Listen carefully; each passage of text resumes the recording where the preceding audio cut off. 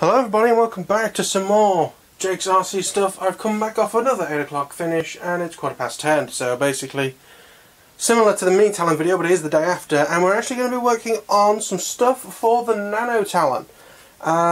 So I'm basically going to be showing the parts that we're going to be putting in it first, and I want this to be the first video seeing as like people are away, so I can sort of spend time doing it even though it's late at night, and the iPhone pre-order is tomorrow, which I want to be up for in reasonable time because I'm desperate for a new phone. So we're going to be going over some of the parts I'm going to use. I also want this, as I was saying, to be the first video where instead of me just sort of unboxing it and then either talking about it after I've done stuff or talking about it like in an overview like I did with the Mini Talon, I want to try and record stuff as I go along as much as I can. Depends what happens after tonight, but tonight is going to be sort of to see how that goes. Going to be a lot of editing for me, I hope.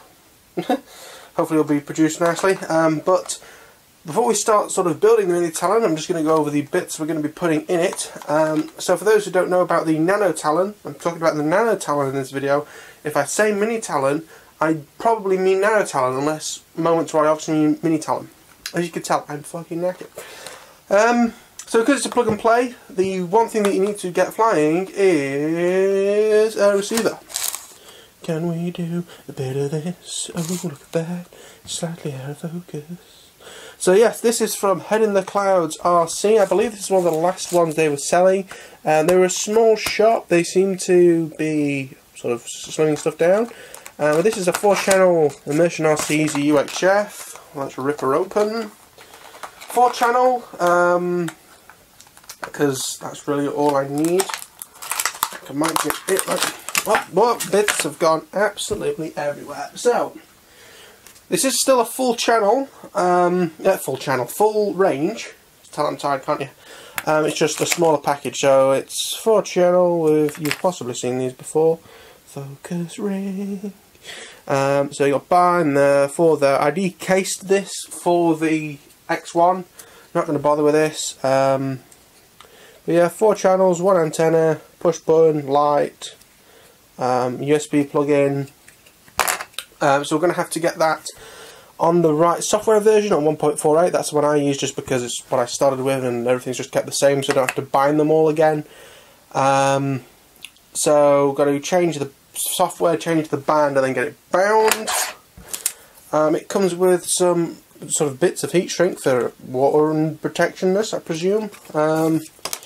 Then it's got a like us on Twatbook, some Immersion RC stickers, and then some like squidgy labels. I presume the idea is you can stick them on there and then heat shrink them, or something. I don't know. But that is the receiver. Now, of course, with it being an FPV model, let me just put that in the box. All this crap stuff came out. Oh, but it's brilliant when you drop it on the floor. We're going to need some Fpv gear, and the Fpv gear I have chosen is,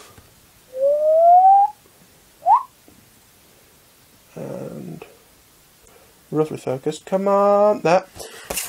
Of course we've got the Eachine TX526 40 channel 25 260 milliwatt adjustable. We've got that. We've also got some of the Aomway antennas. All this stuff, of course, from Banggood, and if the links are in the description, I will be making either a kit list, there's a site called Kit List, or an Excel spreadsheet. Also, the first time I'm going to be using one of the cheapo, like 12 quid FPV transmitters, or at least that's what they were when I bought them. And lastly, came recently in the post, these are, you probably can't see it because of how shiny it is and how rustly it is.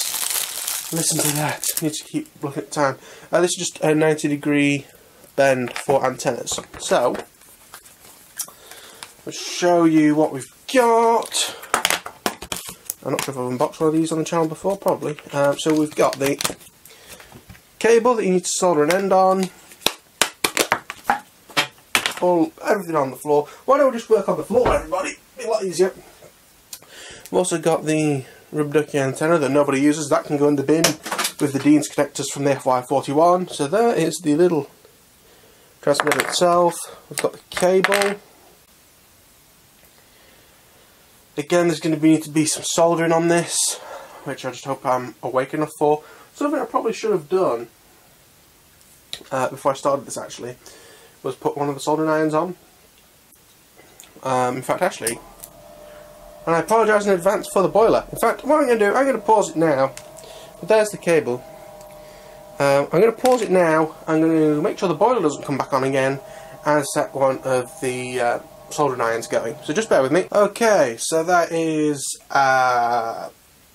boiler shut off and soldering iron shut on, or opened on, or whatever you want to call it. So we have the video transmitter, we can screw that on, ready for accepting of the AOM-way antenna. So there's going to be two in here. These things I'm not going to use, these little protectors. I've lost one already. I did open just to check they were the right colour. So this should be able to just screw on the top of there. So that's how that's going to be, he says. Let me actually do it near my face so I can see what the hell I'm doing. Cable goes, of course, in the back connector there, like that. And then cheap Fpv camera. We've seen these before on the channel. That's that. We've also got the frame in here and the controller, but what I'm going to get out for now is just the cable. So this is the cable. We'll stick that in the right way around, he says, yep. Come on. So yeah, that's all plugged in correctly. Top is like that, so the cable comes out the top, which is a little bit strange. But yeah, that's ready. So somehow we need to solder those together and get power to it. But don't be afraid. I've been promising to do this for a while. I have wire leads. I will be doing my basic FPV system connection doodah. I have assortment of wire leads. I'll decide which one is best. Let me just... I'll keep that there. Keep that. And then these bits. Trying to keep things a little bit neat. Could have been that box. Got those. So that is basically the FPV gear. That's going to go on top of the canopy. That's going to go inside the model, pointing out the front, and then a wire lead to connect everything together. And depending on what I decide to do, one of these as well. What these are, I bought them cheap from Hobby King a while ago. Cut that end off, and then you've got a 3S JST connection to go on the end of a 3-cell battery, like that. So I can just cut this end off and solder the wires onto the end of the wire lead, or I'm going to solder them straight onto the speaker controller, which we'll move on to now. So let me chuck all that junk back in the parts box. So with this being a plug and play, you do of course get most electronics in the box. Well, something I was not that impressed about, and it's been brought up by other people, is this. This is the speaker controller that comes in with the Nano Talon. So it's a 30 amp fly color, 5 volt 1 amp BEC. I don't think this is 30 volts, I think it's more like 12 to be brutally honest. It's a multi-rotary ESC. I'm not that bothered it's a multi-rotary ESC. It's just the amperage. I don't like that it's only got a 1 amp BEC. Let's do a focusing job. Maybe not. Maybe yes. 5 volts, 1 amp. I don't like that, but what I got in the Hobby King order that gave me the wire leads and things is Hobby King 30 amp UBEC. I used one of these in an AXN. Seemed fine until I crashed the AXN and broke the PCB in half. That's how hard it hit the floor. But this is 2 to 4S, 30 amp, 5 volt, 3 amp BEC. You can see there. So that's what I'm happy about. I don't really like going below 3 amps, to be brutally honest. There's a few models that I do have 2 amps in, but they're like real light foamies. If that was a 2 amp, I might have left it, but I've decided to go for this. So the first thing that we're going to be doing, and that's why I've actually got the more oomph soldering iron on than the little soldering wires for FPV stuff, is I'm going to be... This is the motor from the Nano Talon. So the way this works is basically you've got that screw on the top to hold it from going backwards and forwards. So when you do this screw, it just pushes out the back and you've got this bloody long cable. So what's good about that is when you run out of props, you can just put a normal mini quad motor on the back of it. When I get to that stage, I'll probably stick on a T-Motor MN2206 2000 kV, something like that. That'll be what I'll stick on the back of it because the shaft is too short for any other prop. So what we need to do is we need to first job is to get those and those together. I don't like hard soldering stuff. It's nice and easy to swap stuff out if they've got connectors on.